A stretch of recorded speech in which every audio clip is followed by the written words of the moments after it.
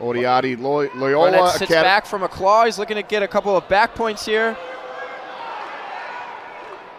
He's going to catch, looks like 2 near fall for Barnett. Nice job scoring at the end of the period. He's going to take a 5-0 lead here going into the second period. Is number 2, Eric Barnett. Yeah, I think a lot of coaches just kind of tend to automatically take neutral, where that's not always the situation. Sometimes you want to maybe when you're a little bit more fresh, get the guy a little bit more tired. Barnett's going to make him pay here. He picks up 4 more on the near fall, so he's going to make it 9-0 when these points are awarded. Barnett going to go down here to start the third period. He's quickly up to a quad pod.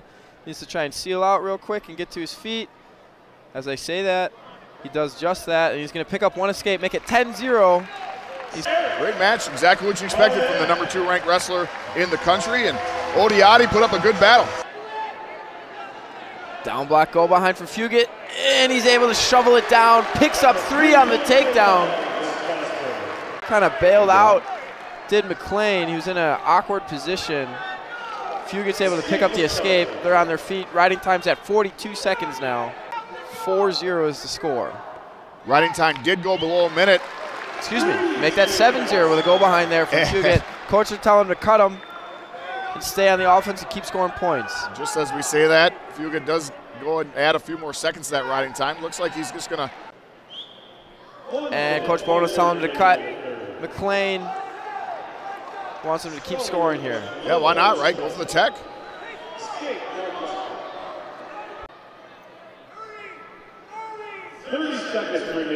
Shot there from McLean. Good down block go behind by Fugit. Played right into what he wanted. 15-2 now is the score. Running out, walkout music is Coulter Wall. So I gotta give him a pat on the back for that. But Chumbley's starting here early. The number 18th ranked wrestler in the country starts here early with a 3-0. One thing at a time. Just work to his feet, get his escape, and then start trying to close the gap. Chumbley went optional start. Goebel with a drag attempt there. Wow. Midland's that tough tournament. Nice single leg there by Chumbley. He brought it up right away. Goebel's almost able to square up to a whizzer. Chumbley kind of gives him a bear hug to finish it off. Picks up 3 more on the takedown. Chumbley on top still, collecting riding time. Good job by Goebel. I gotta say, I think that's an escape. Chumbley's still in bounds. They award the escape, make it 6-2 with Zargo, because he'll be in his face. Aiden Vandenbush, coached by Matt Vandenbush. Random Lake. Random Lake is just. Zargo looks like he's trying to ride right now. Vandenbush doing a good job from a quad pod, getting to his feet. He's gonna pick up the first point of the match, makes it 1-0. Looking to finish is Zargo.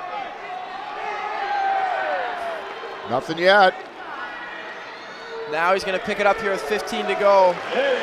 Does Joey Zargo. Picks up 3. He's going to pick up an escape. Make it 4-1 on the score. Badgers are 4-0 though so far in the duel. They have won the first 4 weights. They lead 15-0 as we jump up to 157 pounds. He's a 3-time state champ, all at 160 pounds. So snap from Hamidi, catches the ankle and just kind of pulls it in like a dog on a bone. Yes. Picks up 3-0 lead here early in the first period. Love the dog on a bone reference. Here's an interesting thing. You're looking at 2 wrestlers out there, 6 state championships between them. Obviously, Dean Hamidi was a 3-time state champ, but people are quick to point out that he was heavily favored to win his 4th. But unfortunately, that was the COVID year and was not able to, no state tournament in Illinois that year. This is true. We do have,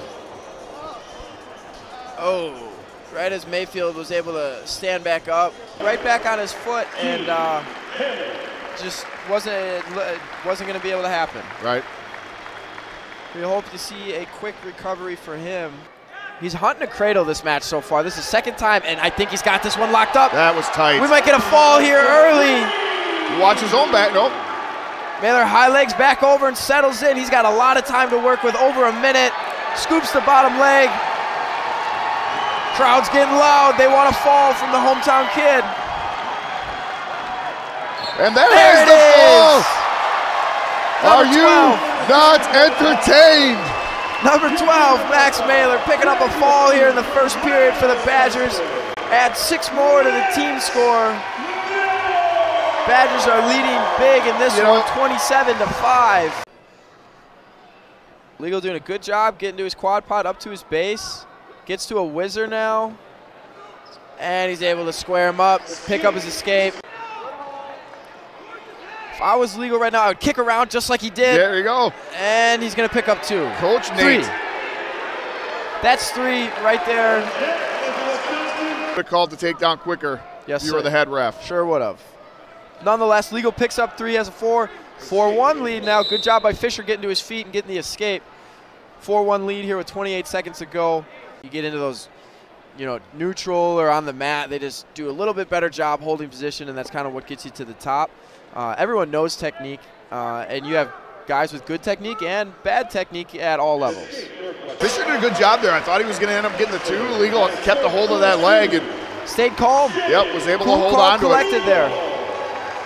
Cool as a cucumber, as they say. Able to not give up bonus points. Only was tech fouled 1 time. Obviously, keeping those to decisions and major decisions is big when it comes to that team score. Single leg shot there by Bates. He did a good job stepping over and hooking Otto's leg. Was able to pick up the takedown. Otto's going to go optional start. Cuts him loose right away. 4-0 is the score. No 2 yet. He is working to step over Otto's leg. He's going to sit him back. Nothing yet. They're still scrambling. And Bates is able to pick it up. He kind of stayed on that leg and controlled it. Found his way to the takedown. Right now it is 7-0, but Bates does have riding time, so if it ended like this, it would be 8-0, which is a major decision. Legs are flat. Bates just putting that pressure in, using all of that 197 tough frame. When you're giving up some size on bottom. Good job by Otto getting his seal and able to hip heist out. Now watch Bates go at it. Jensen controlling hands on bottom. He's going to pick up that escape, score the first point of the match. Now we're in a little bit of double unders here for Rosenfeld. Jensen drops down to a nice single leg, switches to a Barza guards, doesn't finish it, but he kind of comes back and finishes the takedown. Oh, looking for a cheap tilt here at the end. He does. He's going to pick up those powerful hips. I can't tell how much near fall it is. Kind of a backbreaker right there. But I'm doing the math in my head here, Steve. Gotcha, yep. I'm a pencil and paper math guy. Double leg there. That was a solid double leg takedown.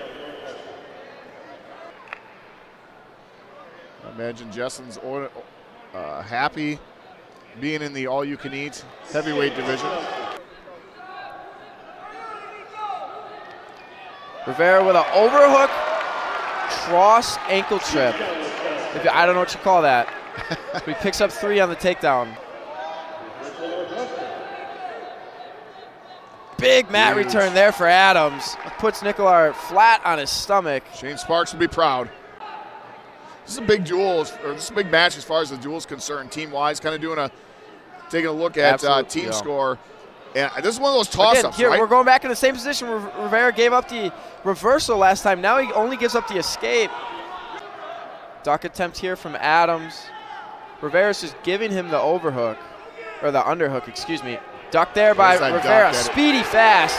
Picks up 3 on the takedown with short time in the second period. And shout out to Adams, too. I mean, winless so far, obviously wrestling a lot of Big Ten action, and came right at Nicolar Rivera.